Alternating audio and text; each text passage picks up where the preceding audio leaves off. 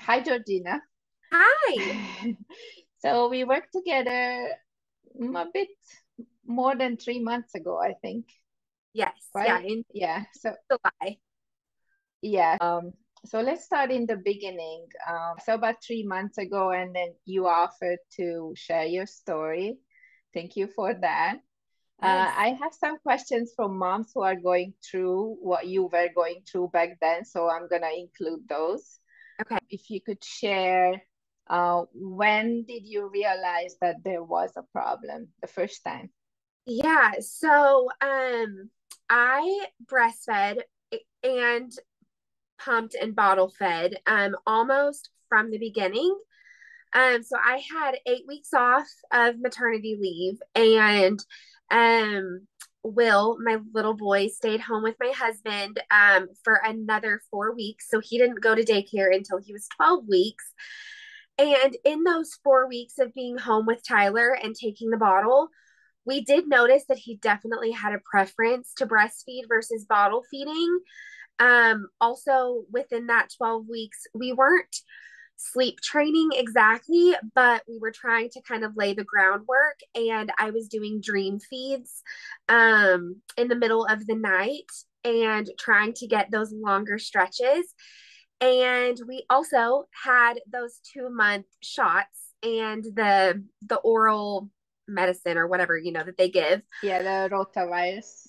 Yeah. And so to be honest, I can't really pinpoint what the cause was, but I know that the week he started daycare, I knew something was wrong. At that 12-week mark, I knew that what my friends were telling me that their babies were doing, what the babies in the class were doing, was not what my baby was doing. And take the comparison out of it, I knew that my baby was not gaining weight. And at the end of So the day, sorry, what was he doing? So what was he doing that was different than other babies? nothing. He wasn't crying for the bottle. He was never showing any signs of hunger cues.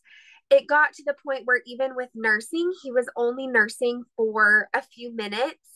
Mm-hmm. And I could even tell with my pumping sessions, I was getting less and less when I was pumping at those same feeding times when I was at work. So I didn't think that he was getting stronger and therefore just getting more milk out faster. I very much started to panic. I didn't even know what a aversion bottle breast. I didn't know any of that at the time. All I knew was that my baby wasn't eating. He didn't want to eat, and therefore he wasn't gaining any weight. And that was all that I could see in my mind. Was the problem was my baby wasn't eating and he wasn't gaining weight, but he was happy. He wasn't ever even the teachers at daycare, like, oh, he's just an angel baby. He just wants to be held and he never cries and he never asks for the bottle. And that, I mean, I really started to panic. So months and months go by and we have doctor's appointments and doctor's appointments and So what was the point when you decided or realized, okay, I need help? So when was that? How long did this go on when after you realized, okay, I cannot do this, it's not gonna get better, I need help? So I think there were a lot of different points in that.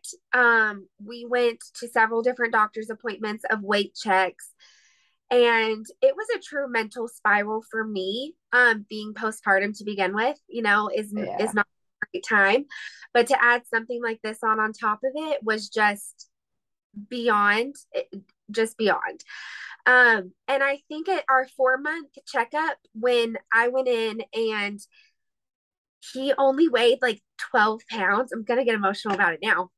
He only weighed like 12 pounds. He hadn't gained any weight from like the 2.5 month mark to that 4 month appointment. I knew that something was wrong, and that validated everything that I had kept saying to the doctors in between those appointments of saying, he's not eating, he never shows hunger cues. And at that point, not only did I like truly start to panic, it was like my worst fear of that I was right, that something was wrong, but I didn't know what. And at those doctor's appointments, much like, you talk about all the time, is well, let's try medicine and let's go to a feeding specialist, or which all of those things are definitely necessary in certain situations. Um, and we had explored all of those options. We So eventually did get, did you start with the medication first for yeah, reflux? yes. Mm-hmm.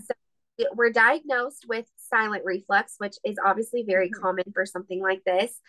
Yeah. Um, because the doctors had asked, does he spit up all the time? And I said, well, no, because he didn't. He never really showed agitated, being agitated, laying down, or any of those common symptoms other than not wanting to eat. Yeah. So yes, we started with the reflex medicine, and within that same appointment, I mean, at this point, we are probably month 4, month 5. I have switched pediatricians because my first pediatrician told me if he wasn't going to eat, well, at the first appointment of me in a set of panic was probably like 2.5, 3 months. That appointment, my pediatrician at the time told me, a baby will eat when he's hungry. A baby won't starve themselves. And sure, in the moment, like, okay, that's comforting. But my baby was not eating when he was hungry, and he was starving himself. So, I knew something was wrong. Yeah. We then went back for another weight check-in at some point, and the same doctor then told me, well, if he's not going to eat, you're just going to have to force him. And at this point, I had read enough. I still didn't really know what a bottle aversion was, but I had read enough to know not to create a negative connotation with feeding. I didn't know how to fix it or how to solve it, but I knew not to do that. Yeah. And I, for lack of better words, I just kind of spiraled from that appointment myself, because how could a doctor be telling me something that I know is wrong? And Yeah, it's crazy. And it's and so it's common, unfortunately. It is common. yeah, and is telling me that he's fine, even though he is seeing on the scale that he is very much not fine. So I was really frustrated. So I ended up going to a new pediatrician, who doesn't know much about bottle aversions either, but he was so open to learning, and read up on things for me and was extremely helpful. We did see a feeding specialist just because, like, it couldn't hurt. At that point, I would have tried waving a magic wand, So you try the reflux medication first or simultaneously you did the feeding? Okay. yeah, simultaneously. So we did both. We don't necessarily know, what helped one or the other. I don't think either hurt. I don't not think he didn't have a little bit of reflux in him. And I do think if you do feeding therapy, they do a lot of stretches on an infant. And I do think those helped, but it wasn't the root cause of the bottle aversion. I think So it might did have just things get better? a part of it. Slightly, yes.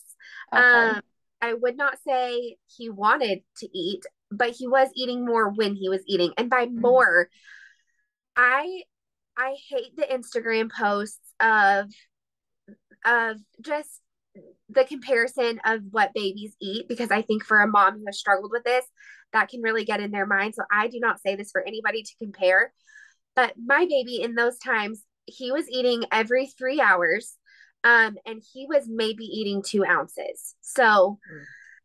it was That was just when things got better? no, that was the lowest. We were eating maybe 2 ounces. Okay. At this point, he was eating maybe 2.5, maybe 3 ounces. Hmm. And at that point in time, like, an extra ounce, like, thank God.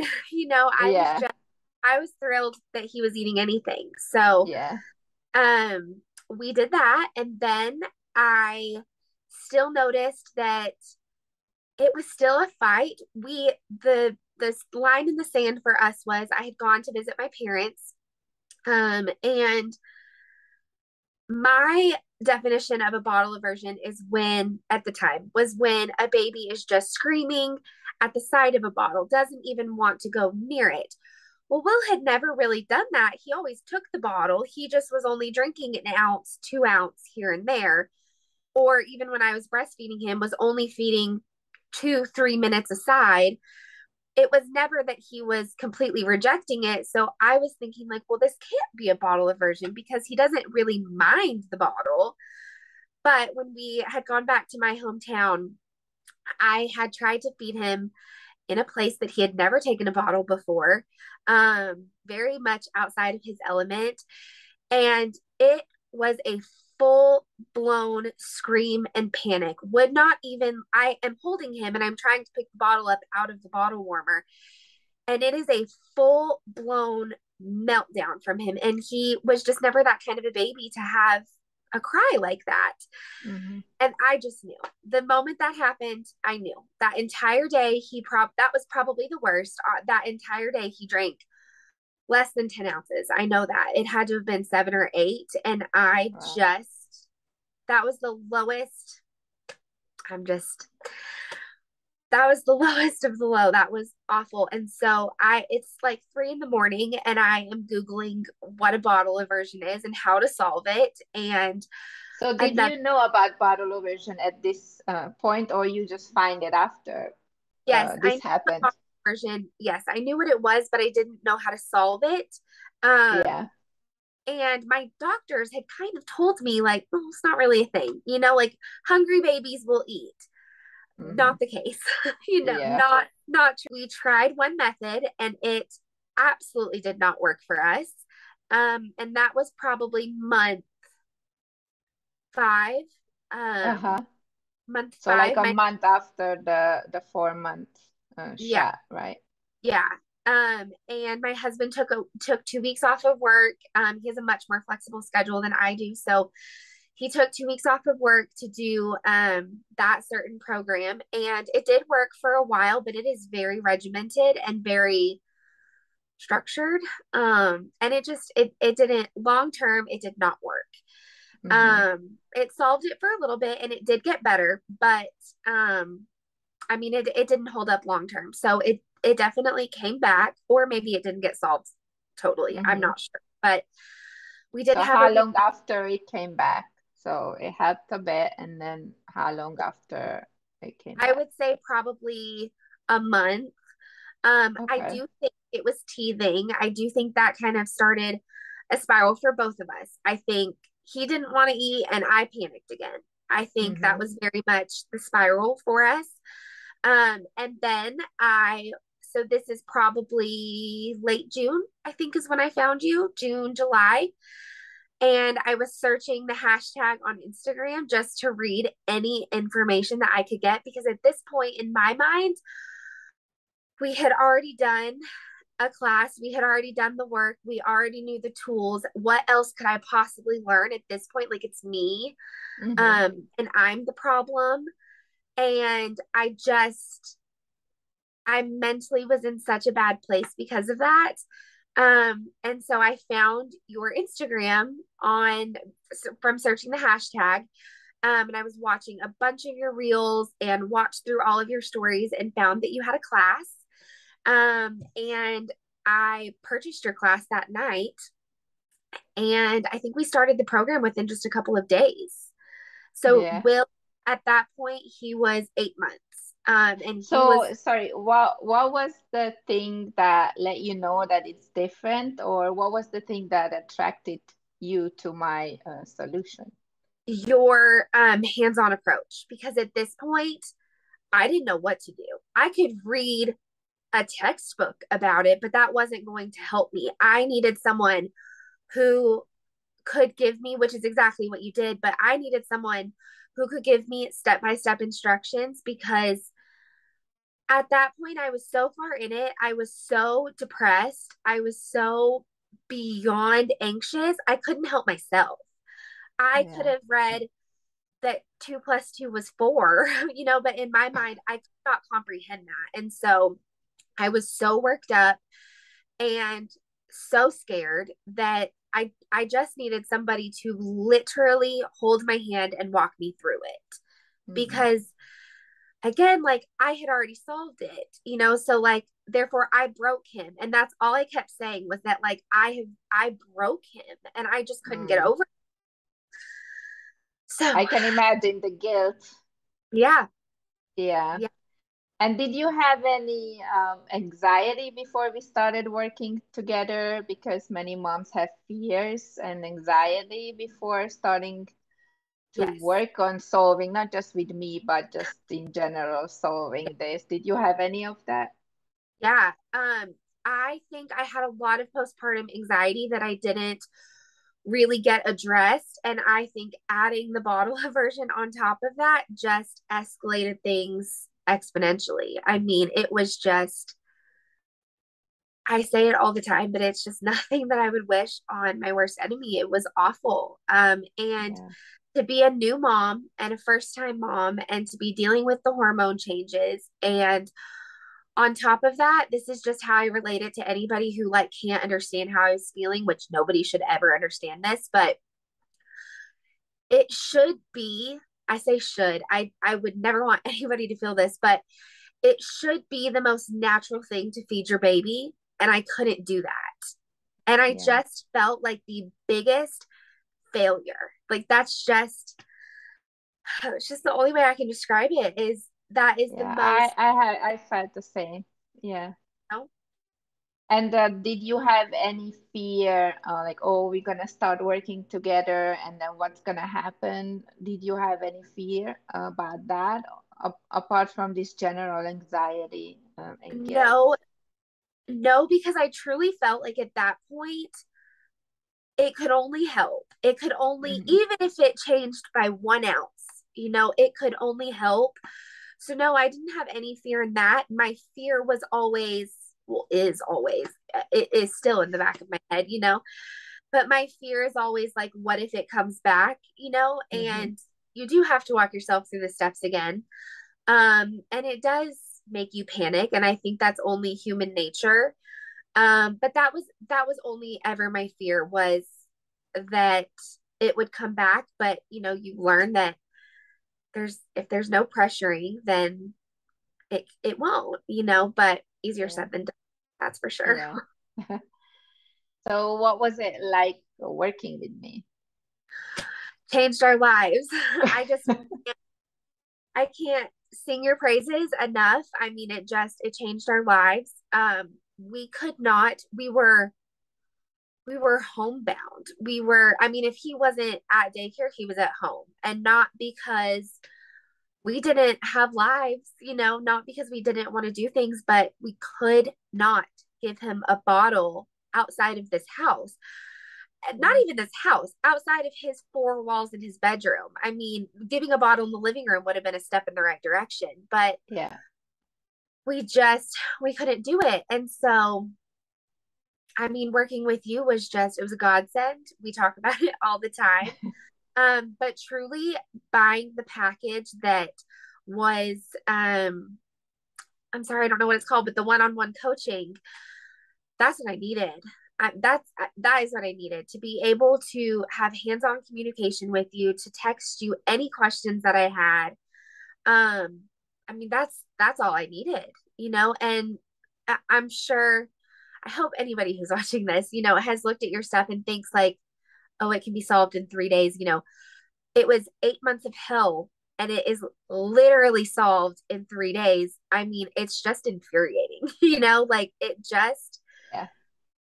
it's infuriating, but it is so true. It's the easiest, worst thing to get over.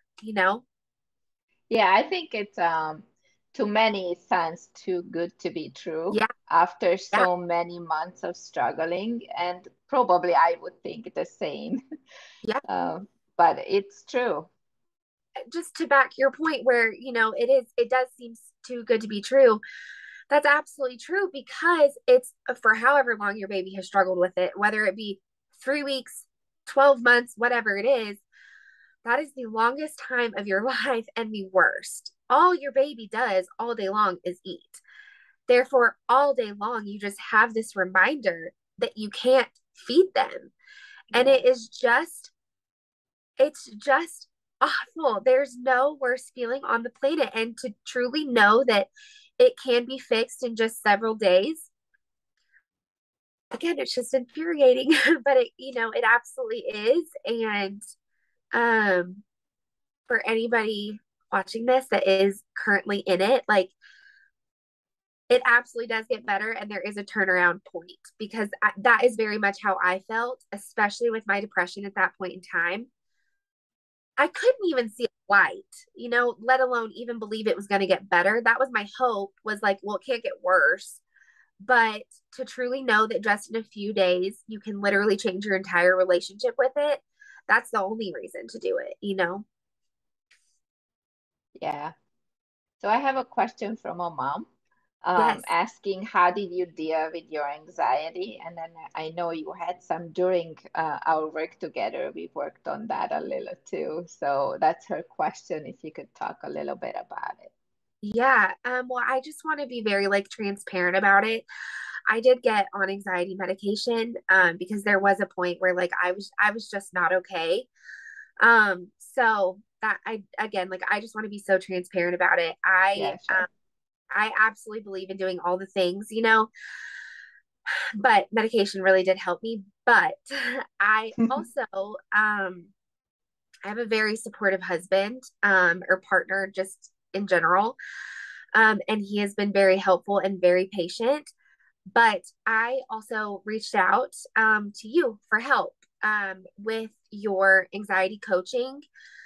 It was one very simple thing that you said that just a light bulb went off, and that was all that I needed to hear. But um, it even now, so we are what, June, July, August, September, October. We're like 2.5, 3 months out of this, out of our Yeah. um, work together. And even now, with I will have a 1 year old in like 2 weeks.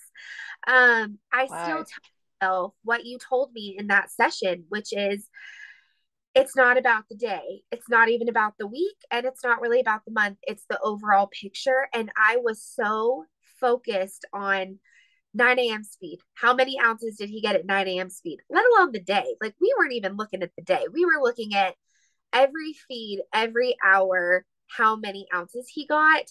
And to just have this release of it doesn't have to be about that feed, it can be the whole picture. That was life changing to me. That was life changing because it not that it went against what my doctors had told me, but doctors tell you these ounces that you have to get to. And for some babies, that's just not a thing. That's just Yeah. some days he does that, but most of the time he doesn't. And that shouldn't send you into a panic spiral moment. Yeah, Um, I agree. so I do now. I very much focus on the overall picture and not the day or the hour or each feed. I don't anymore. So I just to that mom, like I hope you have somebody that you can reach out to, but also just know that your feelings are valid. The anxiety is valid. Um, but yeah, your anxiety is valid. I just wish someone had told me that. Yeah. So another one from another mom is post aversion. So when Will overcame aversion, how long did it take for the volume to increase? Oh If gosh, you remember. yeah, maybe by day 4. I mean, it was very quick. Day 1 and day 2 were not rough, but they were just very much how they had been. So it wasn't that he was drinking any less. He just was drinking what he always had drank. So I would say like probably day 3, day 4. And by the end of the 2 weeks, I mean, he was just, I don't want to give a number because I don't ever want someone to compare that. Yeah, But don't say numbers. I mean, he was very happily drinking those bottles. So it, I it was remember he was very, very quick to increase his volume. Like it's not, most of the time, it's not that fast. So I yeah. remember he was very quick. And you have shared a chart before, and so has the formula mom. I think you maybe have shared hers also, but that was another thing I was very focused on, was that these are just made up numbers, but say he drinks 15 ounces one day and 32 ounces the next day and 18 ounces then, oh my god, the bottle aversion's back. Like that's not true. It was, I didn't know that it could be all over the map because my doctors were telling me that it should not be. Yeah. And, you telling me, like, well, do you eat the same thing, the same amount every single day? No, you don't. And babies We are are the not same. machines. Yeah. But babies are the same way. And nobody had told me that. And it's saying it out loud. I'm like, well, that seems very common sense. But to me, in the moment, that was not. If he Yeah, drank it wasn't for me either. Yeah, if he drank 24 ounces one day and then only 17 ounces the next day, I panicked, just fully panicked. So, Yeah. So now, like 3 months passed. How things are different? How is your life different? drastically. He happily takes the bottle. He wants the bottle. I will say, because I don't think people talk about this, and as many blogs that I've read, which has been a lot, I still don't feel like people talk about it. He still doesn't necessarily show hunger cues. He still Hmm. doesn't really cry for the bottle right at 2:30. He still doesn't do that, but we do feed him on a somewhat schedule. And when I give him the bottle, he's very happy to take it. And if there are times when he doesn't want it, when he's teething, we were sick a couple of weeks ago, and that kind of threw things awry. And of course made me panic again. But I knew I wasn't pressuring him, and he just didn't feel good. And so now having the tools of knowing that it's okay and one day of not great eating is okay, that alone has drastically changed everything. I don't feel homebound. I don't feel anxiety every time I go to make a bottle because, like, oh, I hope this is the one he finishes. That was always my thought, like I just one bottle. I just wanted him to finish one bottle, and he never finished a bottle ever, And so now just having that mental release of a number that I feel in my head, or that a doctor, not I feel, but that a doctor was telling me he had to consume every day in order to be a healthy baby and thrive. That has drastically changed everything. And just even with his eating, he still is not going to take a bottle in Market Street, which was always my goal, but he just gets too distracted. But he very happily takes it, and if we're at family's houses or a friend's house, I can give him a bottle without going into a closed dark room with a sound machine on and zero Hmm. distractions. And that was not the case before. So Awesome. I don't stress as much now that I know that I don't have to. And he does happily take them. And if he doesn't happily take them, it does not mean the bottle aversion's back. It just means he's not hungry. And that's okay. Yes. So And then I have a question. It's not my question. It's another, the last mom's question is, um, how do you know that it's not the aversion came back? It's sickness or teething or something else. So how do you know it's not the aversion? sure. Well, again, just to be transparent, sometimes I don't. Sometimes I panic, because I'm a mom, and I don't want to go back to that place again mentally or for him. But so sometimes truly I do. I have to kind of check my thoughts and say, like, well, I haven't been pressuring him, and school's not pressuring him. We did have COVID a couple of weeks ago, and he cut 4 teeth in 4 weeks. Also Oh having my poor boy. so, it's safe to say, he just wasn't feeling his best. And Yeah. if you are doing all of the things that you know to do in the sense of not pressuring him, not that's it. I mean, there's no other list. Not pressuring him. If you know that you're not doing that, then it's not back. Uh, Even today, he's essentially 12 months, so his milk intake has definitely decreased because his solids has increased. And just a few weeks ago, I had wondered if it had come back, but I know that I'm doing everything within my power, which is nothing. That's kind of, if if you're a mom or a caretaker or anyone out there and you're a little type A and you want to control everything, or you're just a first time mom and you don't know that you can relax. That was my problem, is that I just wanted to control it, and I had this number that he had to hit and he had to meet, because that is the number he had to be healthy. Letting that number go,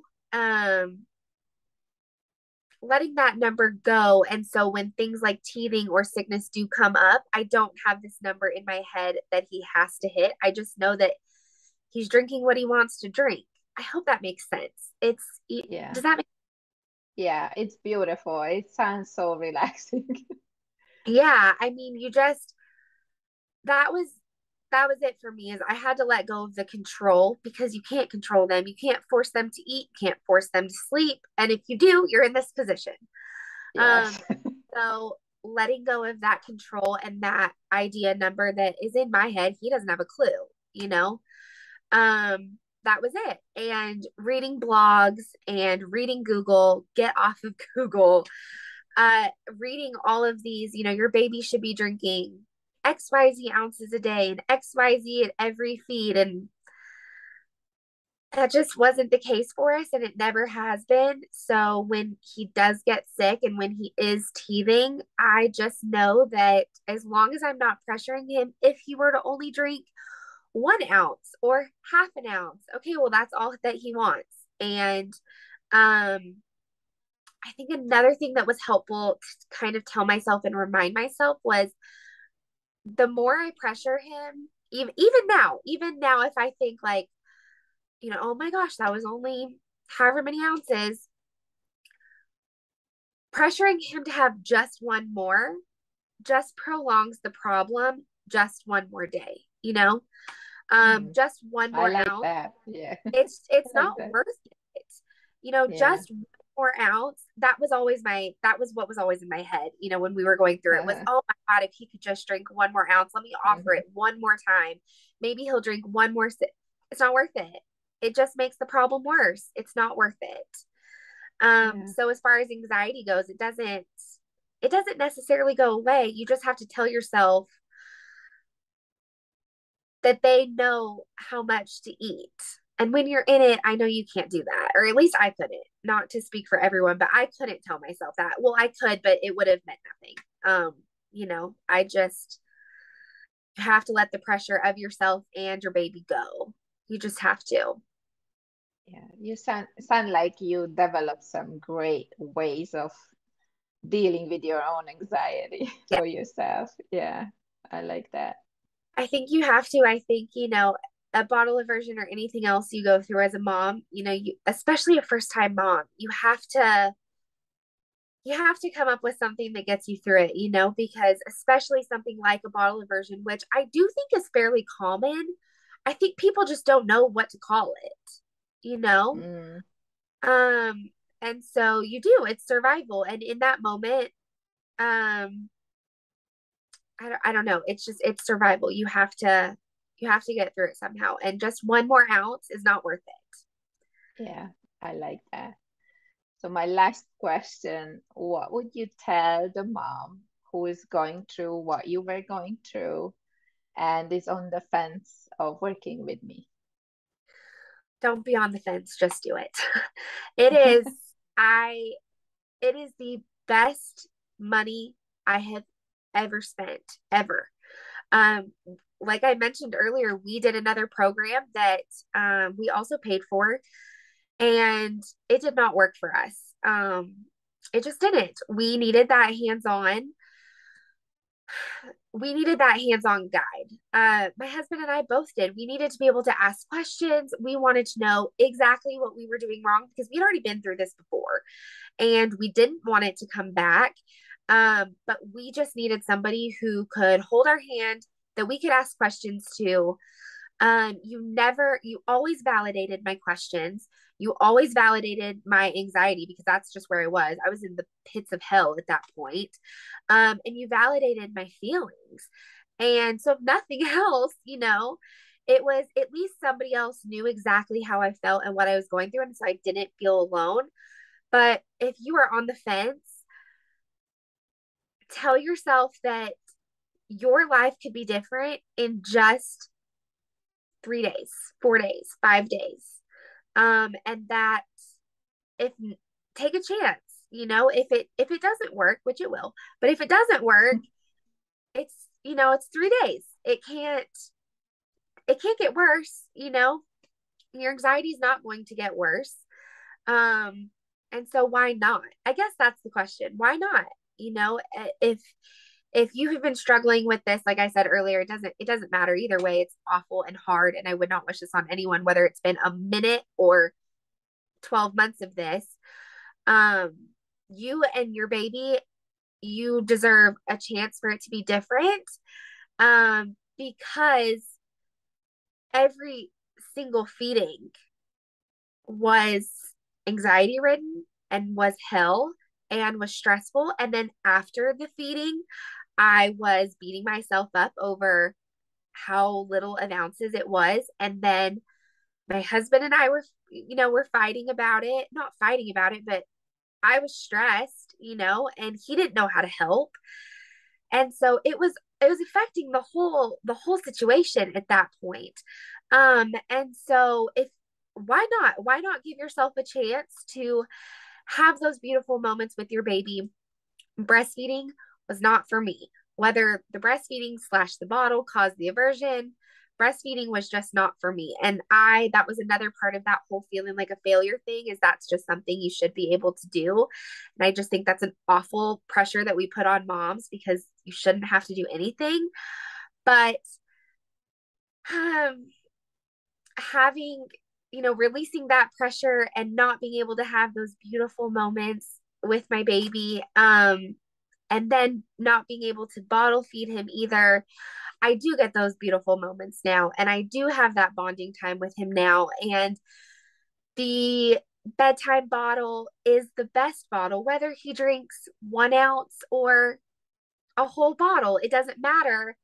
But it's a beautiful time for us to bond, and we get to cuddle, where I did not get to do that before. So I guess I should say to that mom, even if your ounces in your baby's intake doesn't change, which it will, but even if it does not change, being able to have those calm, enjoyable moments with your baby, that is worth its weight in gold. I was not having any of that before. I was not able to calmly feed him, for him or for me. It wasn't calm for either of us.